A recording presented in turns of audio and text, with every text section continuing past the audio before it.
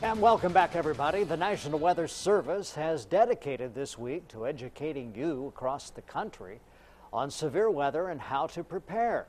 Now, Storm Team 10's Pamela Gardner explains what you need for a severe weather kit and what to do if we have a flash flood.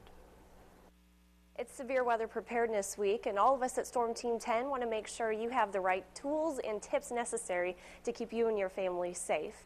So first of all, have a severe weather kit ready with batteries, flashlight, first aid kit, weather radio, water, and medication in case a severe thunderstorm strikes and does damage.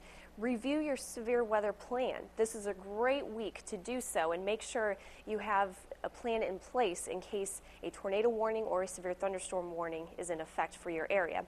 When severe weather strikes, place your car in the garage if possible. You want to keep it covered and away from any chance for wind damage or hail to hit your car. Secure outdoor objects such as umbrellas or patio furniture, because wind gusts of about 40 to 45 miles per hour, which is under severe criteria, can lift those objects and carry them around. Stay tuned for weather updates. We'll keep you updated here at WTHI-TV and at WTHI-TV.com. Now on to flash flooding. If you come across some standing water, turn around, don't drown.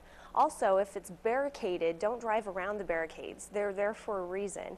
2 feet of water can float a car, so you don't want to drive through it. Stay away from electrical wires, and 6 inches of water can sweep a person away. And the last tip, don't play in floodwaters. For more information on how to stay safe during severe weather, visit our website, WTHI-TV.com.